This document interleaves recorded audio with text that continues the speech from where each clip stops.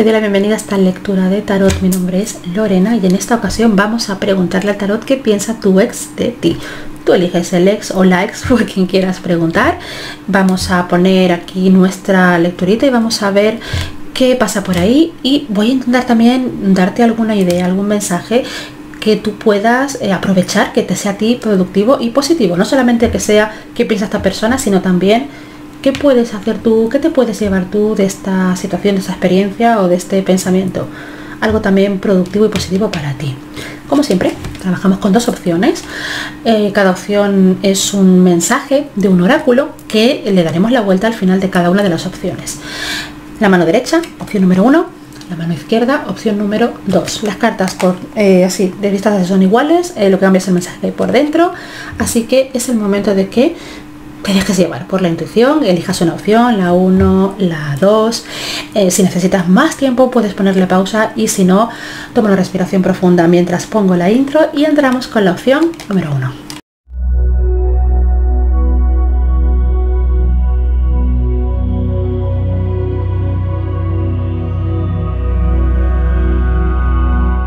Ya estoy aquí contigo, opción número 1.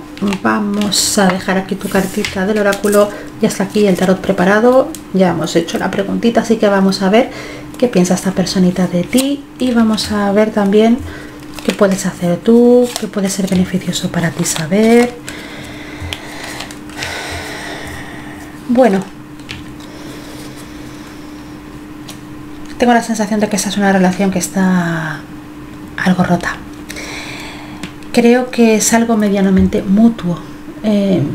Quizás, no sé si para ti es tan mutuo el hecho de que esto ya no tiene solución porque estás viendo la lectura, o a lo mejor es una forma de corroborar que eso es así, o a lo mejor es simplemente curiosidad, ¿no?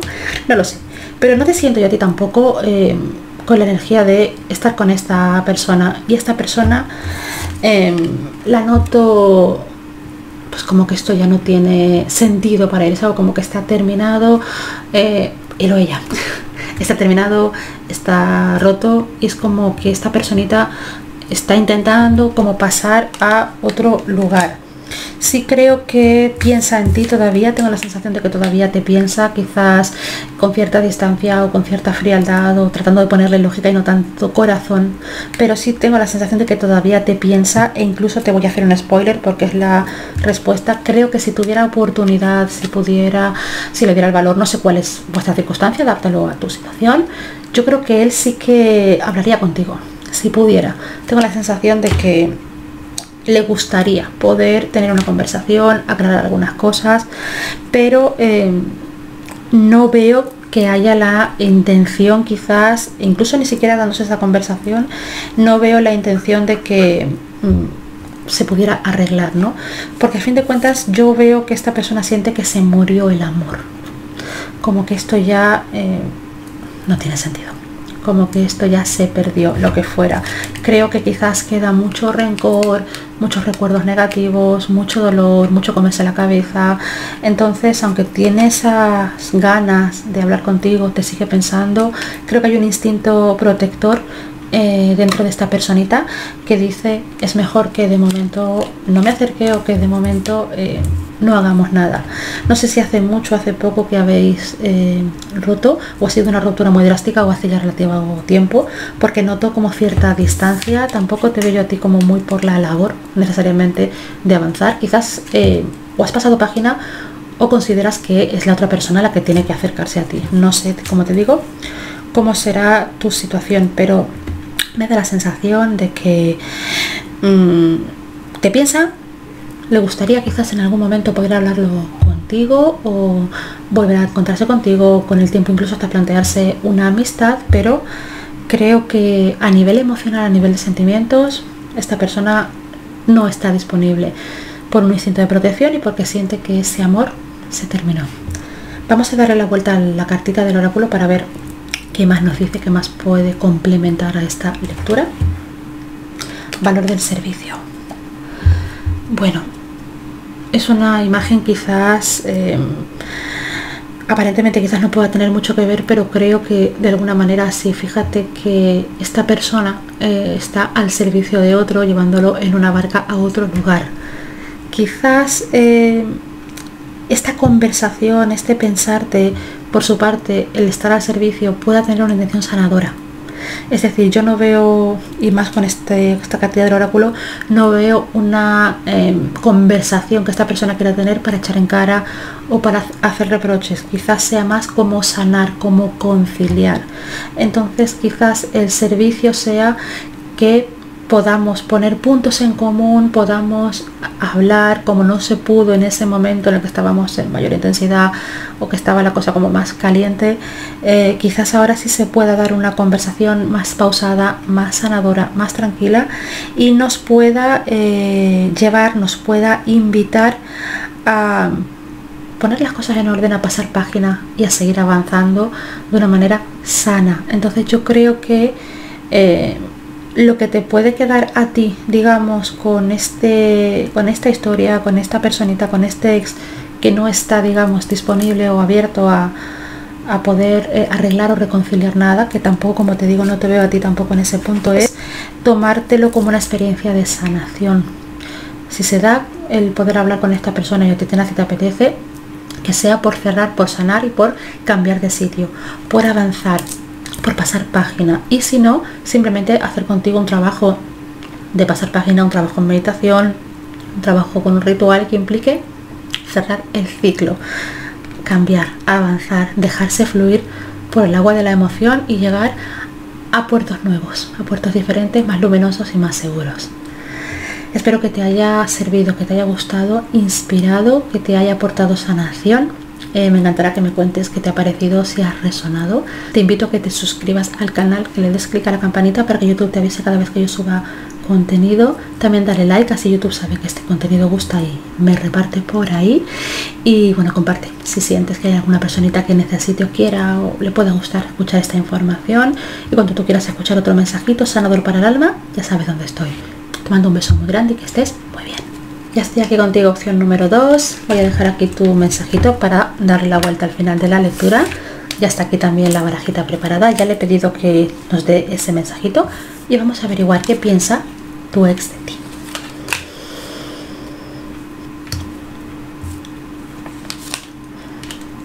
Bueno, tengo la sensación de que fue una ruptura dolorosa o complicada. Una ruptura en la que todavía había amor cuando se rompió esta relación, o en la que todavía habían sueños, en la que no fue algo por desgaste quizás, pero quizás ocurrió algo que llevó a esa ruptura. Quizás fue algo que tuvo que ver con un desencanto por parte de ambos, porque el corte fue como algo quizás inevitable, con carácter definitivo, pero todavía quedaban sentimientos, sueños, amor. Creo que todavía quedaba amor en esta relación. Creo que esta personita se quedó bastante tocada. Creo que a día de hoy siente que esto no tiene arreglo, no tiene solución. Creo que todavía le duele pensar en lo que pasó y creo que a pesar de que el amor que siente, de lo que todavía le puedas despertar, lo que todavía le puedas mover, que es muy intenso, hay una parte suya que se protege, hay una parte suya que dice no le pongas intención, cabeza o enfoque a esto, porque esto duele. Esto que ocurrió está ahí, no fue bueno para ninguna de las dos partes, no fue sano, no fue bonito. Entonces lo suyo es, lo mejor es que yo emprenda otro camino. Si te digo que le está costando mucho emprender otro camino, no importa si hace mucho, si hace poco, que ya no estáis juntas, juntos, pero le está costando dar ese paso, le está costando soltarte, le está costando cambiar el rumbo, porque lo que siente es muy grande, lo que siente es muy puro, es muy intenso. Yo creo que incluso una parte suya se pudo haber hasta replanteado la posibilidad de que fueras la persona definitiva, el gran amor de su vida, una persona que es, quizás si no tiene esta trascendencia, este peso, una persona que sí que tenía, digamos, pues ese carácter, como ese rango en su vida amorosa. Entonces creo que hay un instinto quizás de protección, ¿no? De no es bueno dejarme llevar solamente por este amor que siento, porque algo que ocurrió se quebró, se rompió, hizo que esto se rompiera. Te veo a ti también apagadita, como también añorando eso que fue ese esplendor, ese amor, pero estás apagada. Es como lo que ocurriera, lo que fuera, apagó la luz de esta relación y te apagó a ti. No sé si te apagó a ti hasta el punto de que tú te retiraste y esta persona se retiró a consecuencia, pero a ti te apagó tu luz. Y creo que ese apagarte tu luz, pues obviamente te llevó a una apatía, a un no estar, a una ausencia. Entonces ese amor, eso tan intenso que podía haber, al menos por su parte, que es lo que más me está marcando, no fue suficiente. Pero tenía que ser así. Creo que es una relación que cumplió una función muy importante en la vida de ambos o de ambas, y creo que lo mejor que se puede hacer por tu parte y por la suya es dejarlo estar, no hacer nada. El no hacer nada no implica necesariamente si se arregla, si no se arregla, pero es como que sobre lo que pasó ya no se debe hacer nada, salvo dejarlo estar, salvo ser, salvo estar en uno. No hay más que hacer. Porque tengo la sensación de que, bueno, en general las cosas siempre pasan por algo, ¿no? Pero esto era inevitable, esto tenía que pasar, porque esto forma parte de una vivencia, de un aprendizaje que es mucho más grande. Entonces, esto forma parte de tu camino evolutivo y el camino evolutivo de esta persona. Así que lo mejor que te puedo decir es: no hagas nada. Vamos a darle la vuelta al mensajito del oráculo para ver qué nos dice. Comprensión. Comprensión, a ver si lo ves bien así. Bueno, esta personita está colgada, no hace nada porque simplemente es, acepta, se rinde, se abre a lo que sea más grande, no le pone cabeza, empatiza, comprende. Aquí se comprende que hubo un acontecimiento que apagó tu luz y que se rompió, hizo que se rompiera este vínculo, lo que fuera. Se comprende que ha habido amor, se comprende que esta separación por parte de esta persona está siendo todavía dura, que le está costando, que está mirando de alguna manera por su necesidad, lo que considera que es mejor, a pesar del grandísimo amor que siente. Yo creo que por tu parte, si no lo hay ya, lo ha habido también ese gran amor.